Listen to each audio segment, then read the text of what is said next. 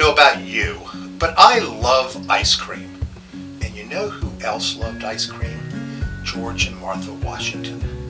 We believe the Washingtons were introduced to ice cream by the colonial governor of Virginia, Lord Botetourt, who was serving it to his guests at the governor's palace in Williamsburg in 1770. The first reference to the dessert at Mount Vernon dates to May of 1784, when a cream machine for ice was purchased.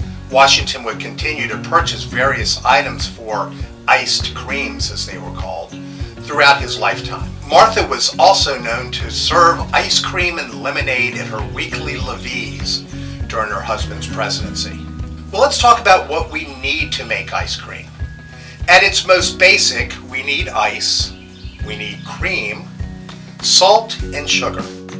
We also need an ice cream maker, which could have been anything from a pewter bowl to something called a sorbetiere, which is basically a copper tube with a removable lid. So where are we getting these things? For Washington, the ice would have been harvested from the Potomac River and neighboring creeks during the winter and stored in the ice house below the mansion. The cream would have come from his dairy cattle.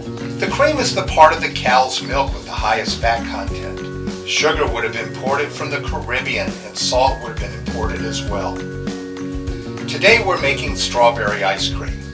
We'll begin by putting our ice cream freezer in our tub of ice with rock salt sprinkled throughout. The ice cream is made by mixing the ingredients together in the freezer, the ice cream maker, setting the freezer into a tub of ice and salt, turning the freezer to chill and harden the soon-to-be ice cream inside.